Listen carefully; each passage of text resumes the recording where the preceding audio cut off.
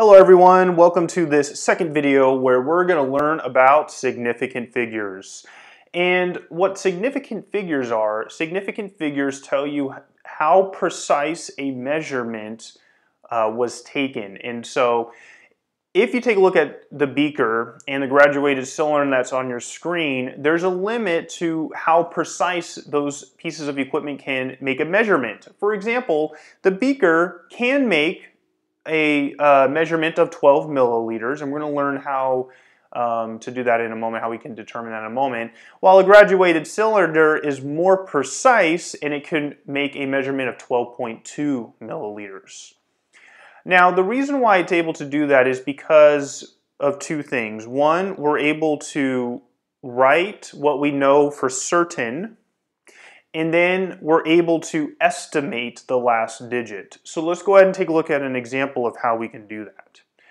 If you take a look at the beaker on the left has a certain amount of, let's say, water in it. And so let's go ahead and record that measurement. Now, we get to record what we know for sure. Well, what do we know for sure about it? Well, first of all, it's counting by tens. So since it's counting by tens, we can for sure say it's 40 and not 50. And I think we can see it's between 40 and 50. But if you look, we don't have a line for the ones place. But what we can do is we can estimate the ones place. Because it's pretty close to 50, we can probably say that it's about 49 milliliters. So notice we're able to for sure say it's 40, and we estimated the last digit, which is 9. Now let's go ahead and take a look at the graduated cylinder that's on the right, and if you take a look, what is that one counting by?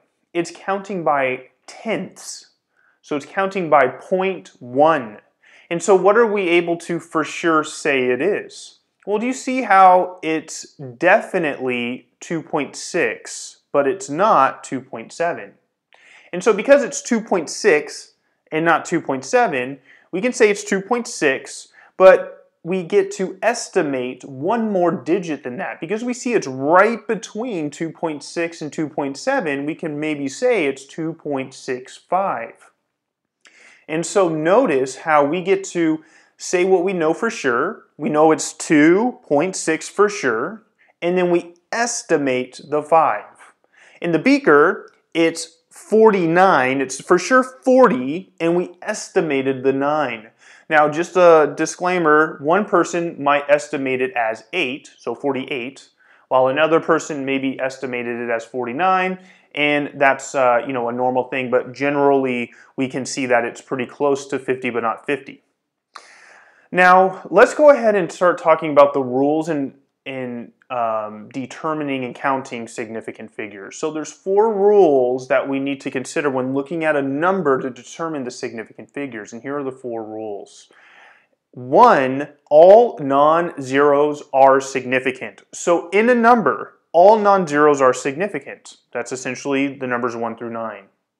Then we're left with 3 other rules that deal with 3 types of zeros. We have zeros to the left, zeros to the right, and zeros in the middle. The first rule talks about zeros in the middle. If you have a zero that's in the middle of non-zeros, those zeros are going to be significant. And I'm going to go over some examples in a moment. Zeros that are to the left of non-zeros are never significant. So zeros in the middle are always significant.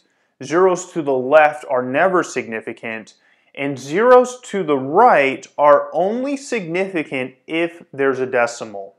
Now, what I want to really emphasize is it has to do with where the zeros are in regard to other numbers, not in regards to the decimal. The decimal can be anywhere, it doesn't matter. It's where are the zeros relative to the other numbers. So let's go ahead and take a look at some examples here. If you take a look at the first number, we have 27.9. Those are all non-zeros. They are all significant.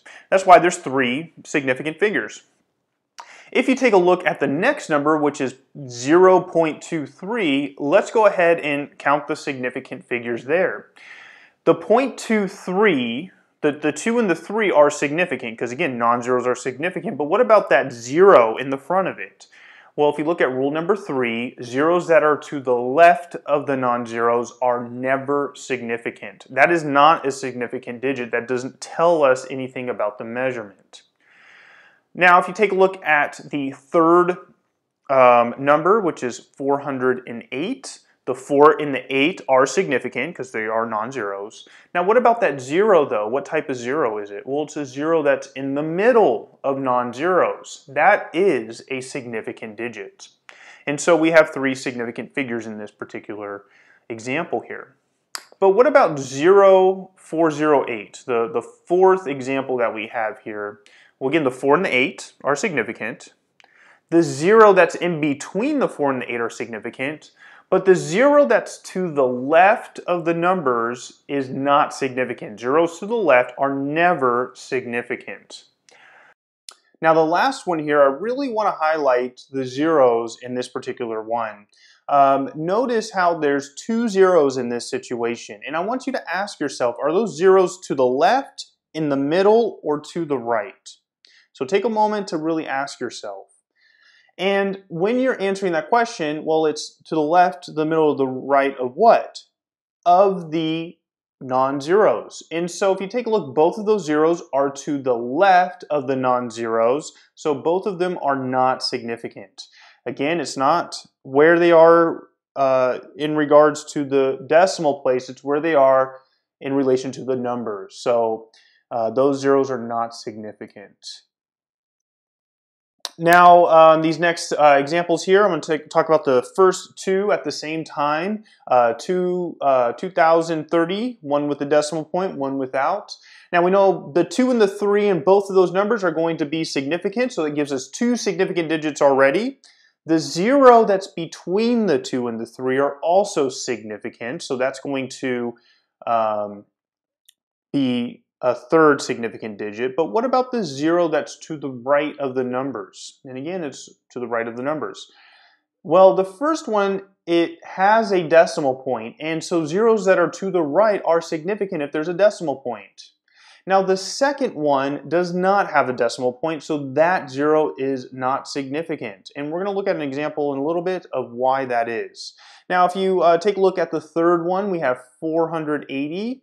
The 4 and the 8 are significant, but the 0 is a 0 that is to the right, and it is not significant because there's not a decimal. The next one, the 29.0, is not, or I'm sorry, it has a decimal, so that 0 at the end is significant because the 0 is to the right of the numbers and there is a decimal point. And then the last one, we have 0.2080. The first 0 is to the left, it is not significant.